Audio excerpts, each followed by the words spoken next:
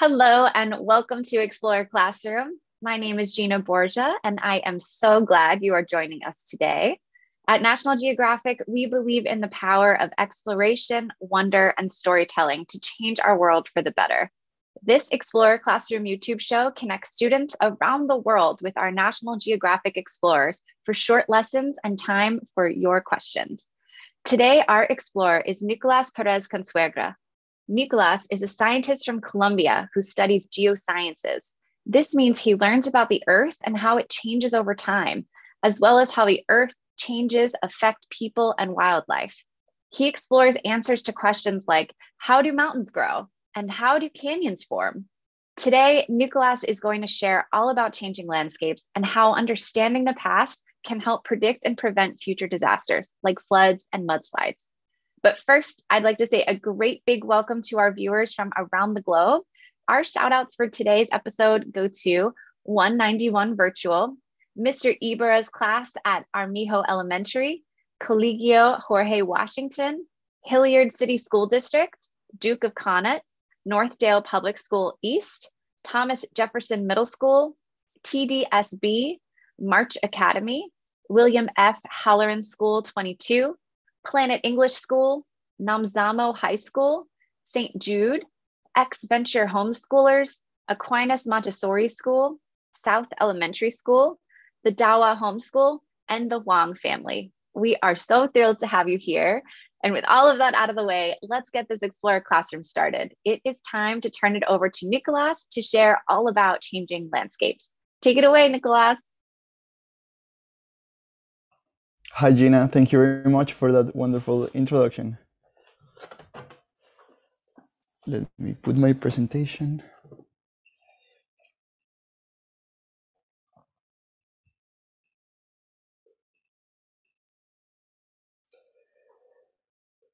Okay, is it okay? Can you see it? I'm very excited to be here today and have the opportunity to speak to all of you about my work as a scientist and National Geographic Explorer. In the past 10 years, I have been studying how the Earth changes through time, and today I want to convince you that mountains can move and grow over time. I wanted to start this presentation by sharing with you a little bit about my life story. I was born in Colombia, a country located in South America, and indicated in the map by the red star. The house where I grew up was in the mountains and surrounded by forest. When I was young, I was very curious and I spent lots of time exploring the outdoors. Every day after coming from school, I would play with my cousin by climbing trees and running around exploring and picking up leaves, fruits, and all sorts of insects. I also enjoyed going on hikes with my family. Being born in Colombia made me experience its great biodiversity. Throughout my life, I have been able to explore the beautiful mountains and tropical forests of this region. In my hikes, I constantly find amazing flowering plants and exotic animals. My home country, Colombia, is also full of amazing landscapes, including tall mountain ranges, similar to the Rocky Mountains, and incredible canyons, similar to the Grand Canyon in the US. When I was younger and later as a scientist, I have been very curious about the rocks that I find when hiking the mountains of Colombia. I have spent lots of time exploring and hammering many rocks throughout the country. And I have found many fossils. These are examples of the fossils that I have found in the mountains since I was a kid. As you can see, they have very interesting shapes that resemble some sort of snail. Fossils are so abundant in many towns in Colombia that people use these fossils for decoration, creating unique designing features that blend the architecture with the local geology. The fossils that I found belong to prehistoric animals that died and were buried by sand or mud and eventually became rocks. One of the most common fossils that I would find were ammonites, which are ancient mollusks related to squids and octopuses, but with a hard shell. These ammonites used to swim in ancient oceans. I would also find these rocks full of shells, similar to the ones you can find if you go on a walk on a beach. The shells belong to many different types of marine organisms.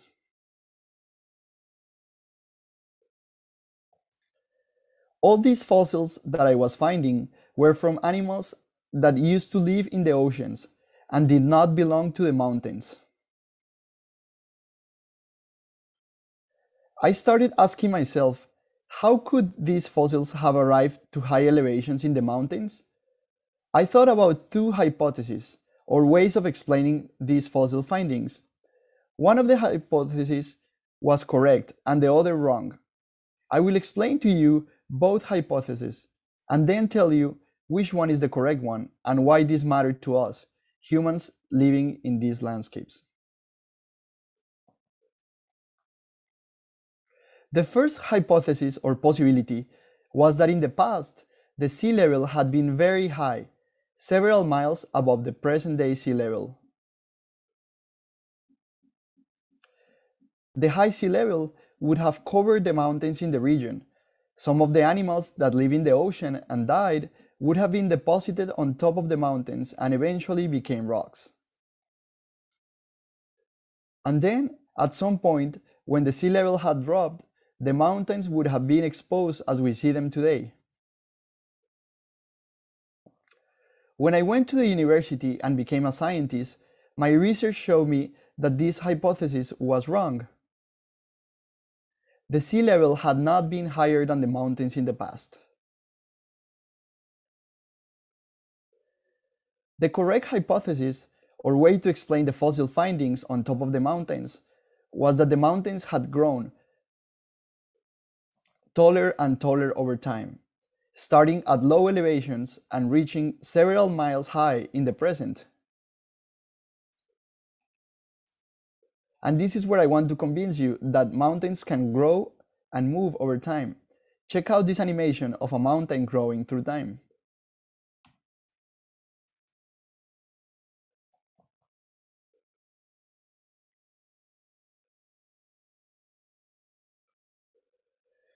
The second hypothesis was that in the past, the mountains in this region did not exist, but instead we only had a sea.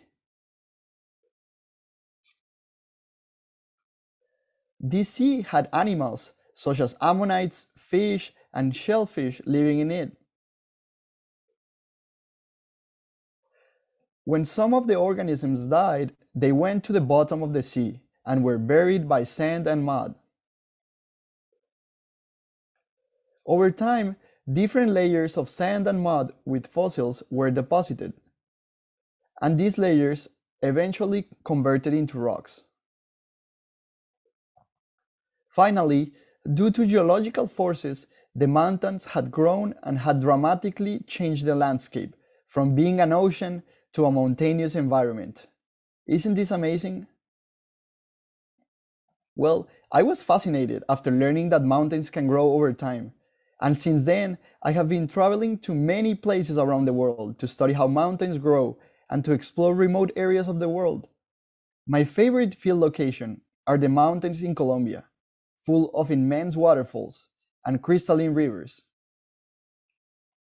Here is a video of one of my favorite field locations in Colombia.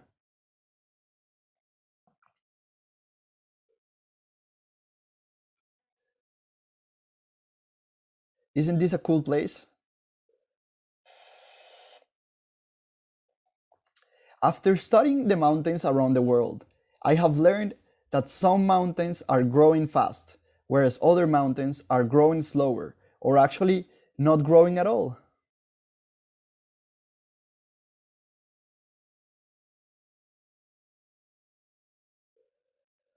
Mountain ranges that are active and growing fast, like the example in blue to the left, tend to reach much higher elevations than the old or slow-growing mountain ranges, like the one shown in red.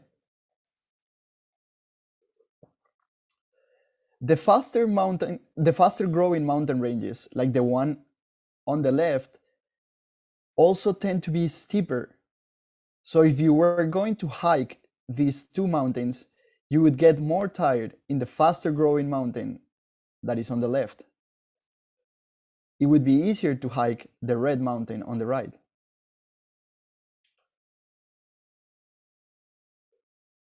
Throughout my research, I found that several of the mountains of Colombia are very tall and steep and are actively growing. These were the same mountains where I had found the marine fossils.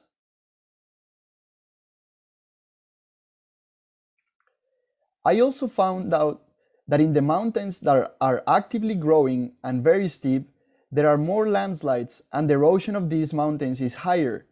Landslides occur when large portions of the mountains fail and fall catastrophically downslope. In this picture, you can see a mountain in Colombia with multiple landslides. Understanding where landslides can occur is important because landslides can have catastrophic consequences if they occur near cities or towns. In my home country, Colombia, landslides often cause terrible disasters, killing people and destroying infrastructure. As a scientist, I have been using knowledge and research to understand where the most active and rapidly growing mountain ranges are located. In my work, I make maps, and now I want to show you one of the maps that I have created and how it is useful. By identifying the active mountains in a map, I have been able to understand where the regions more susceptible to erosion and landslides are located, and thus help prevent future disasters.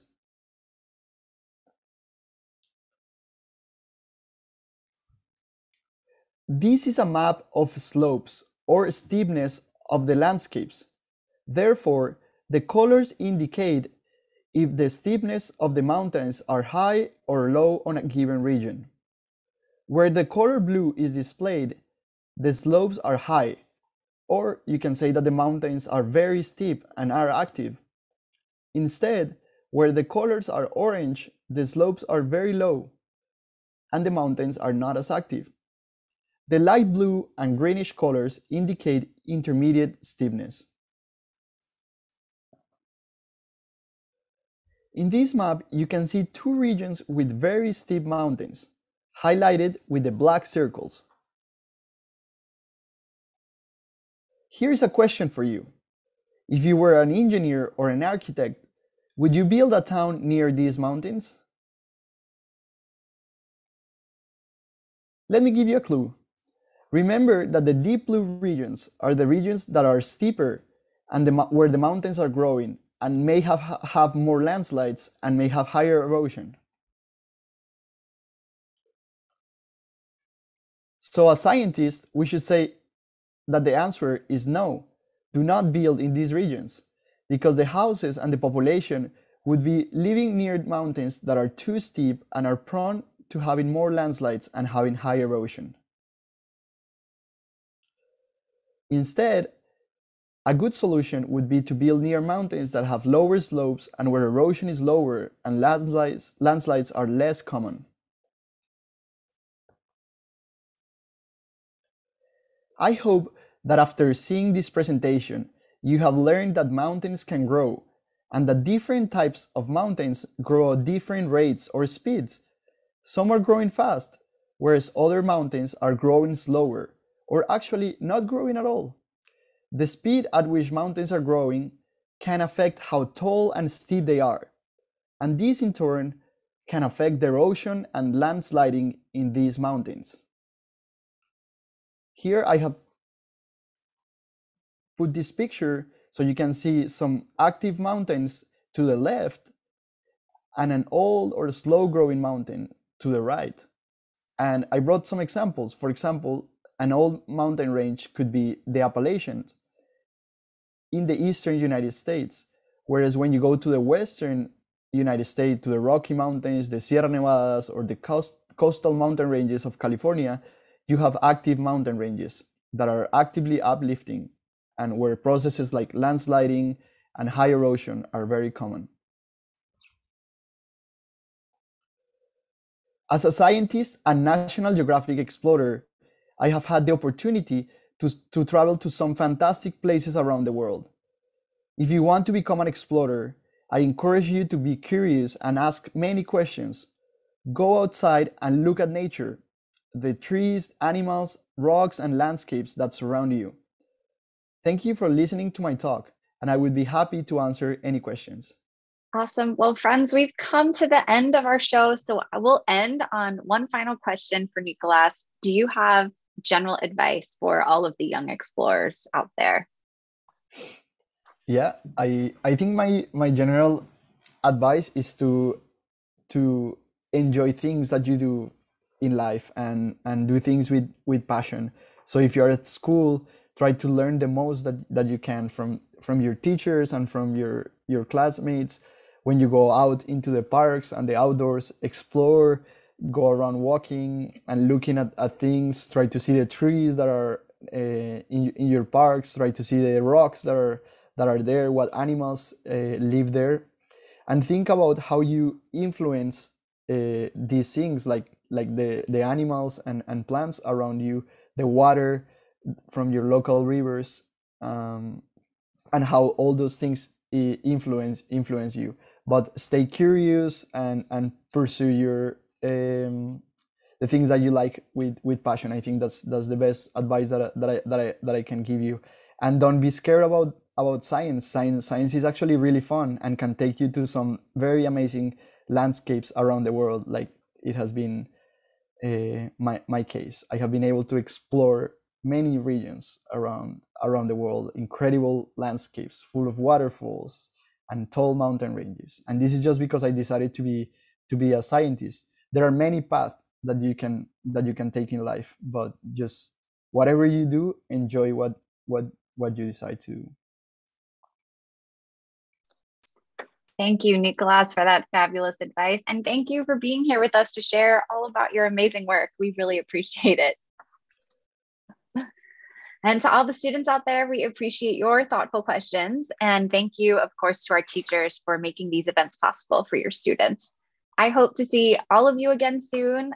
Join any of our future events. We'll be right back here next Thursday with Explorer Ana Maria Benavides, who specializes in studying air plants. You can register your student group for a shout out during the event and a chance to be up here on screen with us at natgeoed.org/explorerclassroom. Happy Women's History Month. We encourage you to learn about the women who have helped shape our world. Teachers, you can help students celebrate and learn about this history with a curated collection from our resource library. Or you can check out our most recent virtual field trip featuring some of the amazing women explorers here at National Geographic. But I hope everybody has a great day. Stay curious, keep exploring.